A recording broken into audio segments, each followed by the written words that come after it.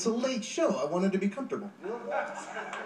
How do you think the audience feels when he outdresses them every night? Seriously. All right, so I figure I'll give you guys watching at home some advice. If it's midnight or 2 a.m. on a Friday night, maybe your night didn't go exactly as you planned.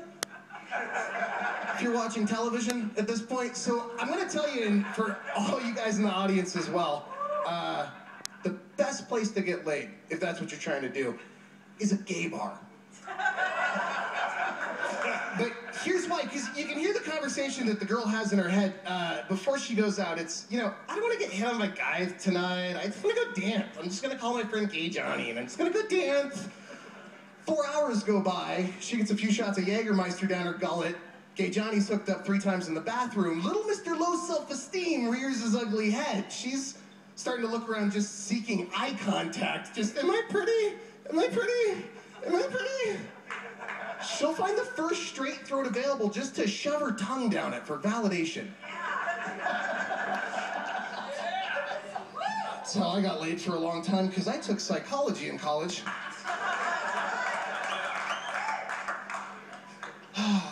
All right, so I was having sex with my ex-wife. It was a very domestic setting.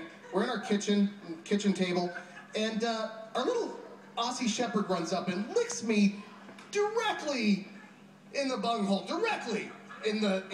So, I mean, I stopped the dog. Of course, you stop the dog. You turn around and you stop the dog. But physiologically speaking, the pleasure center of our brain engages before any logic or reason or societal conventions. So, for any time it takes one neuron to shoot across the synapse, it was like, and I noticed it. And I have to wear that like a badge of shame for the rest of my days. I feel like I should have to register somewhere. I've been staying 100 yards away from dog parks, but just to be safe, just.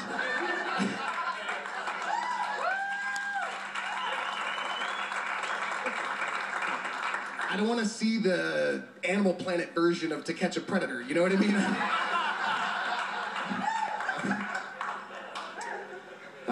You know, due to a very abnormal proportion of women that I've been with who have, let's say, put out on a first date, an abnormal proportion of those women have owned a ferret. Now, I don't know if you guys have ever smelled a ferret, Steven, I don't know, but they have a very distinctive stench. It burns in there.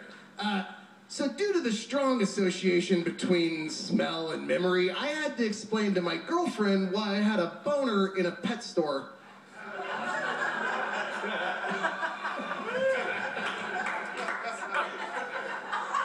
So when she asked the logical question, do you have a thing for bestiality? I probably shouldn't have said, well, there was this short period with my ex-wife and an Australian Shepherd. It was really brief, but I mean, I got to cop to that, right? All right, guys, I'll tell you one last thing. I was driving over here, and I'm in the car. There's a fly in the car, and it lands on my arm. Now, I didn't do anything about it for quite some time, because I may or may not have been intoxicated, and I may or may not have had narcotics in the vehicle, so I don't want to get arrested for a fly, you know, but after a while, you realize this is in Africa. I went ahead and took a swing. So I tried to hit the fly. I didn't kill it. I barely nicked it. Just barely nicked the fly, but it took off. It was still in the car for the rest of the drive, but it didn't bother anymore. That was it. Just one little nick, and it stayed away. So I thought, is a fly smarter than a battered woman? No, it can't be that. The fly's just basic. It's survival. This thing's trying to kill me. Get away from it. We're too smart. We overthink it. But I really love him, and he only hits me every now and then. And I've already cropped out 2 of his larvae.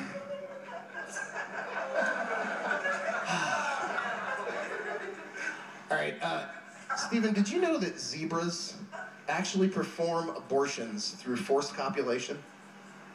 No.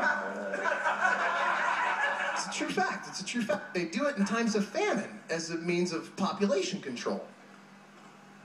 So that's what's black, white, and red all over. Thanks, guys. I'm Mike Long. Well, you know who that dog. We'll be right back. Come on back, baby. You are tuned into another Architect production, baby. Come on. We are the James Douglas Show, my bro. All right, Jesse.